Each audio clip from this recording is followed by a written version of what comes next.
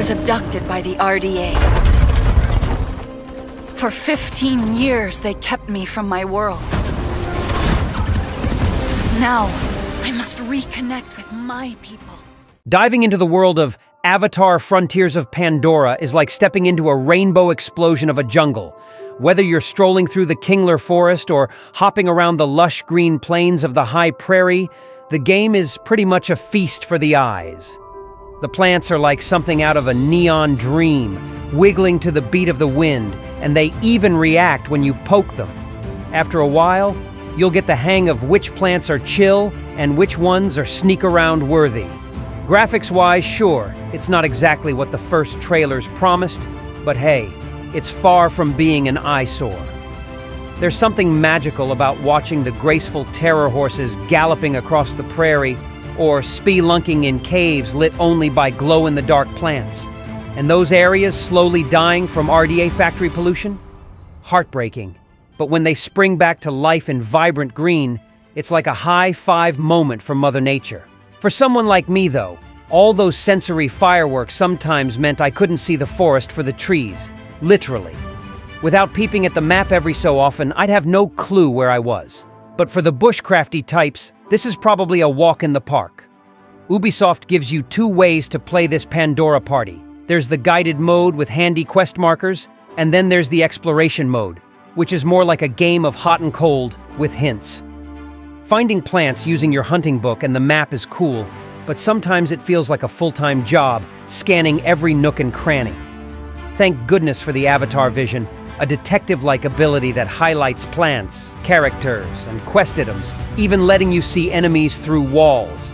It's a lifesaver for staying on top of their whereabouts and targeting their weak spots, which also means better loot for crafting. Traversing Pandora on foot can feel like a marathon at times, but your trusty Ikran, a flying lizard you get as the story progresses, adds some zip to your travels. Just remember to feed it, or it turns into a lazy bones. Resource gathering is a big part of the game, fitting nicely into the world and adding a sprinkle of survival elements. Not my usual cup of tea, but the downtime before big story quests often hit the spot. Discovering stuff often leads to neat rewards like ancestral skills, which do cool things like reducing fall damage or letting you double jump. Armed with homemade weapons, you take on the bad guys, the RDA and their metal suits. But when your bows and spears don't cut it, you get to play with the human weapons, which pack a bigger punch. And there's this hacking pistol for disabling exosuits, giving you the edge in a pinch. But remember, you're still a fragile, nature-loving Na'vi. A few hits and you're pushing up the colorful daisies of Pandora. Stealth is key, especially since healing items are limited, and health regenerates based on your stamina, which needs food to boost. Then there's the power level system, similar to what Ubisoft used in other games, but it can be a pain. Even enemies slightly above your level can wipe the floor with you. It feels like the game is nudging you to grind for better gear and weapons just to keep up with higher level missions.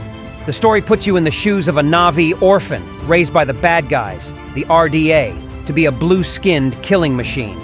Predictably, you escape and join the resistance, meeting other Na'vi tribes to kick the humans off Pandora.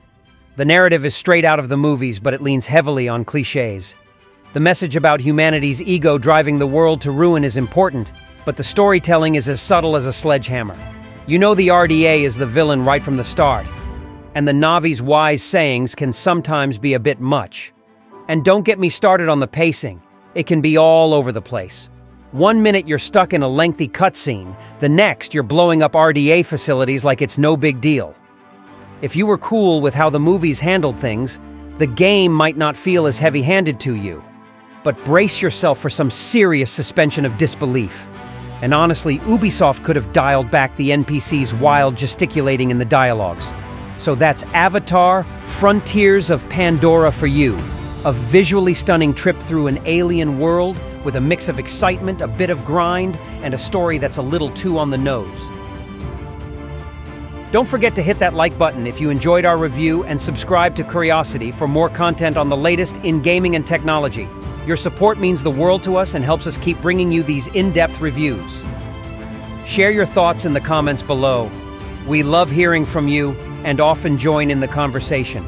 Until next time, keep exploring, stay curious, and as always, thank you for watching Quriosity. See you in the next video.